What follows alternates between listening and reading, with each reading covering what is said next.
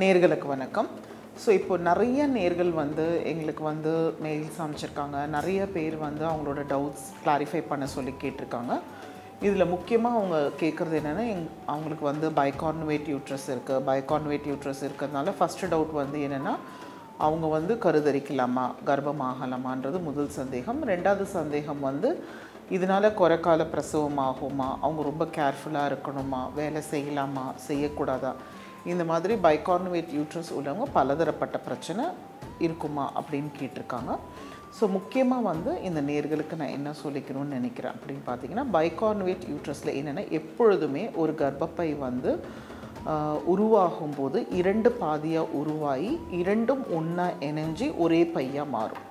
So இந்த மாதிரி இணையிற டைமில் வந்து கம்ப்ளீட்டாக வந்து யூனிஃபிகேஷன் நடக்காமல் ஒரு பார்ஷியலாக நடக்கும்போது தான் நமக்கு வந்து அது 2 பாதியாக இருக்கும், நடுவில் ஒரு சுவர் மாதிரி வந்துடும். ஸோ அது வந்து பைகார்னுவேட் யூட்ரஸ் அப்படின்னு சொல்லுவோம். பைகார்னுவேட் யூட்ரஸ் வந்து 2 ஹார்ன் இருக்கும், ரைட் ஹார்ன் லெஃப்ட் ஹார்ன் அப்படின்னு சொல்லுவோம். ஸோ இப்படி இருக்கவங்களுக்கு நாங்கள் என்ன பண்ணுவோன்னா, முக்கியமாக வந்து ஹிஸ்ட்ரோஸ்கோப்பி பண்ணி கேமரா போட்டு கர்ப்பப்பைக்குள்ளார பார்த்து அவங்களுக்கு 2 ஹார்னுமே ஈக்குவலாக இருக்குதா, 2 ஹார்னுமே போதுமான அளவுக்கு இருக்குதா அப்படின்வாங்க. நிறைய பேருக்கு வந்து 2 ஹார்னுமே ஈக்குவலாக இருக்கும், அவங்களுக்கு பைகார்னுவேட் யூட்ரஸ் இருக்கிறது கூட தெரியாது. டெலிவரி முடித்த பிறகு நாங்கள் சொல்லும்போது தான் அவங்களுக்கு பைகார்னுவேட் யூட்ரஸ் இருக்குன்றதே தெரியும். ஒரு சிலருக்கு இந்த மாதிரி ஃபர்டிலிட்டி ட்ரீட்மெண்ட்ஸ்க்கு வரும்போது முன்னாடியே நாங்கள் டயக்னோஸ் பண்ணிவிடுவோம் பைகார்னுவேட் யூட்ரஸ்னு, அது மூலியமாக அவங்களுக்கு தெரியும். ஒரு சிலருக்கு வந்து 2 பகுதியுமே வந்து ஃபுல்லாக டெவலப் ஆகிருக்காது. ஏதாவது ஒரு சைடு நல்லா டெவலப் ஆகிருக்கும், இன்னொரு சைடு பார்ஷியலாக டெவலப் ஆனதோடு இருக்கும்.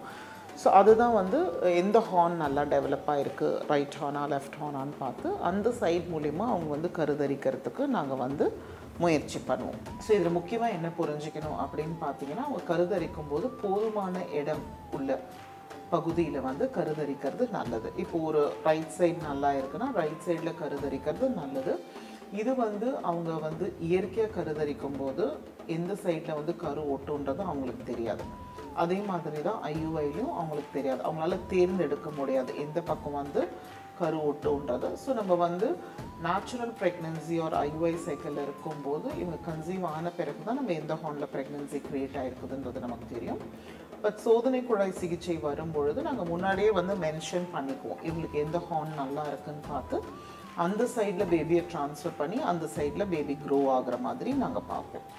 ஸோ இதில் வந்து இவங்க கரு உற்ற காலத்தில் கூட வந்து பார்த்திங்கன்னா, இந்த சோதனை குழாய் சிகிச்சை போகிறவங்களுக்கு வந்து நிறைய டவுட் இருக்கும். பைகார்னுவேட் யூட்ரஸ்னால் 2 பேபி தாங்குற அளவுக்கு இடம் இருக்குமா. ஸோ இது எல்லாமே வந்து நாங்கள் கப்பல் கிட்ட டிஸ்கஸ் பண்ணுவோம். பைகார்னுவேட் யூட்ரஸ் இருக்குது, அதனால் ஃபஸ்ட்டு சிங்கிள் எம்ப்ரியோ ட்ரான்ஸ்ஃபர் நம்ம ட்ரை பண்ணலாமா, இல்லை டபுள் எம்ப்ரியோஸே ட்ரை பண்ணலாமான்றது. யூஸ்வலாக வந்து ஹார்ன் ரொம்ப பெருசாக இல்லை, சைஸ் சின்னதாக இருக்குன்னா நம்ம சிங்கிள் எம்ப்ரியோ ட்ரான்ஸ்ஃபர் பிளான் பண்ணுறதும் வந்து ஒரு நல்ல ஆப்ஷன் தான். ஸோ இவங்களுக்கு வந்து பார்த்திங்கன்னா, யூஸ்வலாக கரு வந்து ஒட்டி வளரும்போது கர்ப்பப்பை நல்லாவே விரிஞ்சு கொடுக்கும். ஸோ நல்லாவே விரிஞ்சு கொடுத்து கடைசி வரைக்கும் டேர்ம் ப்ரெக்னன்சி வரைக்கும் பைகார்னுவேட் யூட்ரஸில் போகிறதுக்கு நிறைய வாய்ப்புகள் இருக்குது. கொரோனா மாதம் பிரசவன்றது ஒரு ரிஸ்க் இருக்குது, பட் அதுக்கு உண்டான வாய்ப்புகள் வந்து நார்மல் கர்ப்பப்பையை பார்க்கும்போது இவங்களுக்கு ஜாஸ்தின்னு சொல்ல முடியாது. ஸோ நார்மலாக இருக்கக்கூடிய யூட்ரஸோட பைகார்னுவேட் யூட்ரஸ் உள்ளவங்களுக்கு வந்து மேபி ஒரு 5% ரிஸ்க் ப்ரீடர்ம் லேபருக்கு இருக்குதுன்னு நம்ம சொல்லலாமே தவிர, பைகார்னுவேட் யூட்ரஸ் உள்ளவங்க எல்லாருக்குமே வந்து கரு கலையறதுக்கு வாய்ப்பு இருக்குது அந்த மாதிரிலாம் எதுவுமே கிடையாது. ஸோ இந்த மாதிரி ஐயங்கள் வேண்டாம். ஸோ கிட்டத்தட்ட பார்த்திங்கன்னா பைகார்னுவேட் யூட்ரஸ் 2 ஹார்னுமே நல்லா டெவலப் ஆகி இருந்ததுன்னா இது வந்து நார்மல் யூட்ரஸாகவே நம்ம கன்சிடர் பண்ணிக்கலாம். ஸோ அதனால் வந்து உங்களுக்கு பைகார்னுவேட் யூட்ரஸ் இருந்ததுன்னா உங்களுக்கு எப்படி இருக்குது, உங்களுக்கு 2 பகுதிகளும் ஈக்குவலாக இருக்குதா, ஈக்குவலாக இல்லையா, சிலருக்கு வந்து ஒரு பாதி பகுதி வளர்ச்சியை அடையாமல் இருக்கும், ரொடிமெண்ட்ரி ஹார்ன் இருக்கும், அந்த மாதிரி இருக்குதா என்னன்றதெல்லாம் பார்த்து நம்ம 1 to 1 டிசைட் பண்ணணும். உங்களுக்கு வந்து 2 கரு தாங்குற அளவுக்கு கர்ப்பப்பை இருக்கா, இல்லை ஒரு கரு தாங்குற அளவுக்கு இருக்குதான்றதெல்லாம் நம்ம டிசைட் பண்ணி அதுக்கு தகுந்தப்பறம் நம்ம ப்ரெக்னென்சி பிளான் பண்ணணும்.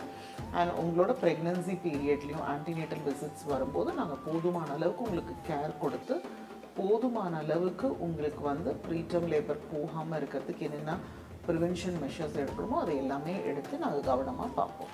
ஸோ அதனால் பைகார்னுவேட் யூட்ரஸ் உள்ளவங்க பயப்பட வேணாம், எங்களை நீங்கள் அணுகலாம். உங்களுக்கு எப்படி இருக்குதுன்றதை வச்சு உங்களுக்கு உண்டான அட்வைஸை நாங்கள் கொடுப்போம், அதுக்கு தகுந்தப்பல நீங்கள் ப்ரொசீட் பண்ணிக்கலாம்.